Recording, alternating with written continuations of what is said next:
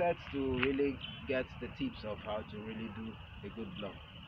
Thank you. But I still want to remind us first timers, please do not forget, we're waiting for your comments, and do subscribe and then hit the bell.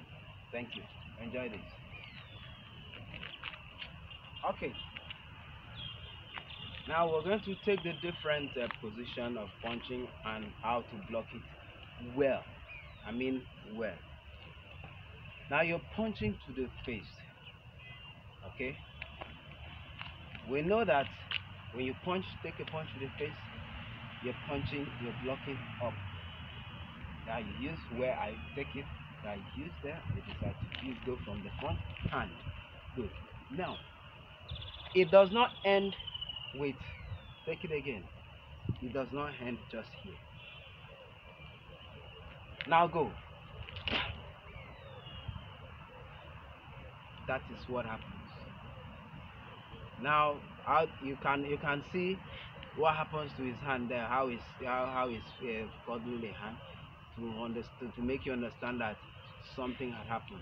So it's not just about this, but it's about boom there. So now where do you block with?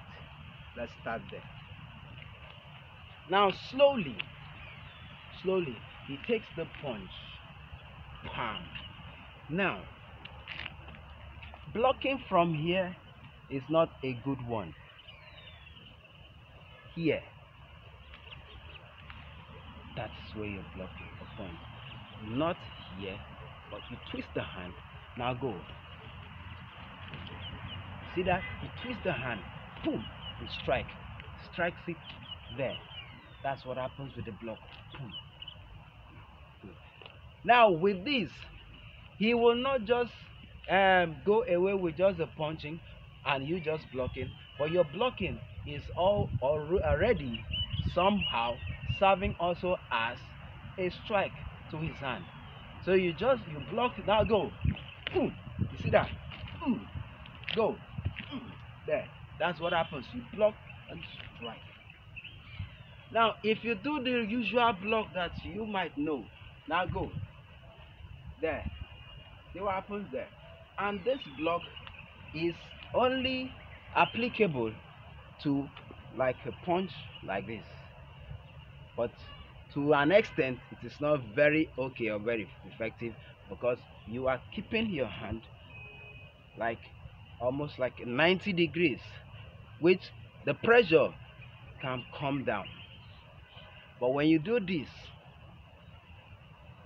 if the weight, let's assume that this is not a punch, you are blocking a kick with this block. Now you do this, the weight of the kick will slam down. Even though you might succeed to have blocked it, but you will not succeed to block it 100%.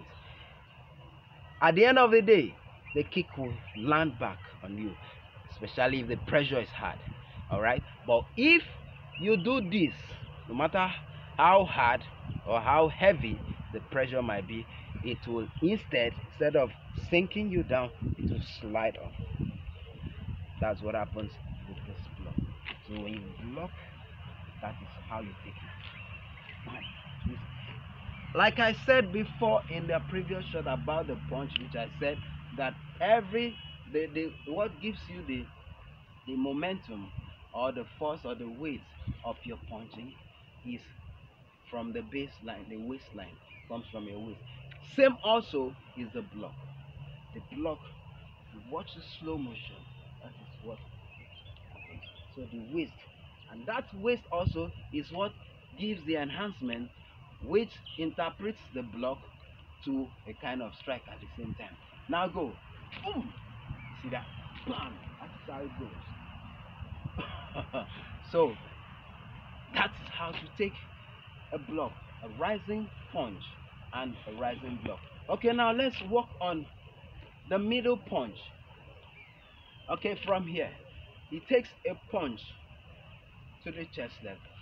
All right, now this is another way, and a different punch and a different block. Now this other block comes this way. Go. Do you see this? with the punch, with the block, it swings the punch off totally. Go. Swings it off totally. And if you ask him, he will tell you that it wasn't funny. The block on that hand, the pressure, the hit on the hand was not funny. Go. And we see that. Now, the point, okay, you can actually see that. The point of block, also, stretch it, let's go slowly.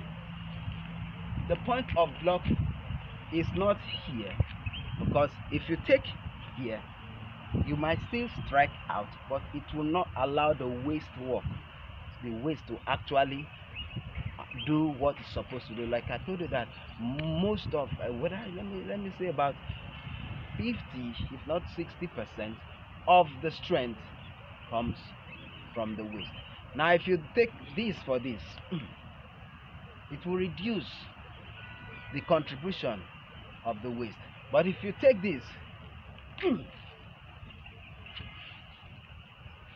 see that the waist is allowed to come in fully, and it gives you the maximum strength of force you require.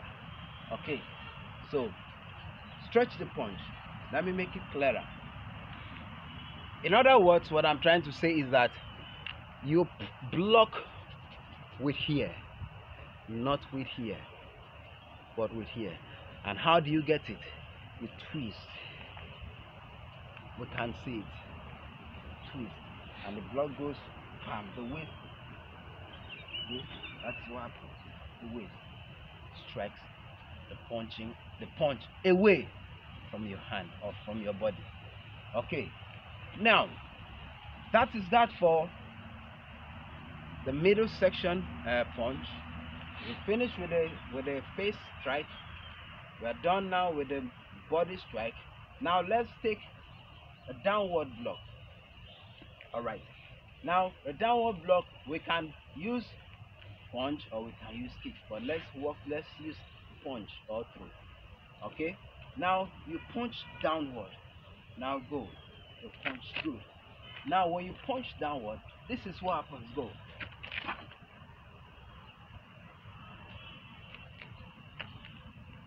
You go down. See that? Now this time you're blocking with here. Here. That's where you're blocking with. If you make a mistake to block here, bring the punch.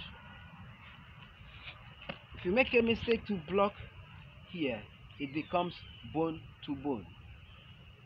And the question now will be, who has a stronger and a harder bone will go without feeling, but you still feel pain a little bit, but the one that will feel the pain the most will be the one with a softer bone. So now for you to avoid the bone to bone, this is the twist here. You're using this part for the block. Bam. But sometimes in the show, when we're taking it for show, you might just see this. Alright? But the actual sense, when you're not doing it practically, you have to turn it. Bam! That is how the block goes. Okay, we are done with at least 3 basic blocks, from the face level to the middle level to shoulder, body section, and to the downward level. 3 basic primary ones for now. Now we want to move ahead to do something a little bit on parrying block. How to block with the parry. Okay, now we still go ahead the same way. You take the punch again. You see that? Go. See? That is it. This is the parry. No matter how the punch comes, you parry. That is it. Your hand. And in this blocking pattern, first of all, you should be flexible. Your reflexes must be on, alive. And when we do this, most times when we are doing and we are taking like startup exercises and we do something like this, some persons might not really understand. It might seem funny, but actually what we are doing is a kind of lubricating the wrist, pivoting it to make it to flow for a thing like this. Like that is it. You see that? That's how it goes. You parry. You understand that? Okay. Now let's do this parry with some body movement. Okay. Now he goes. See that? Goes.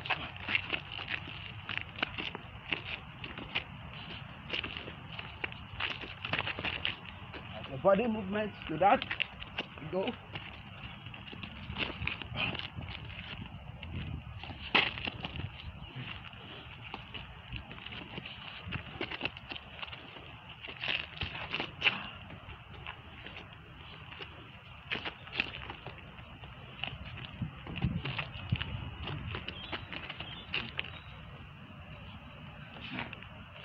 Okay.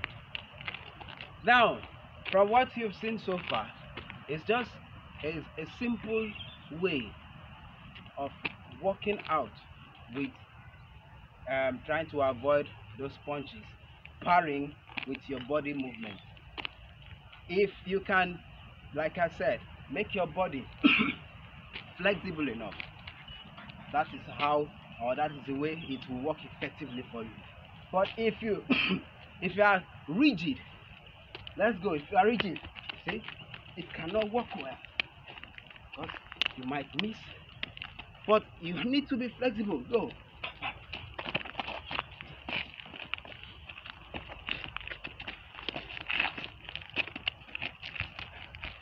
That is it. You have to be flexible, like that, like that.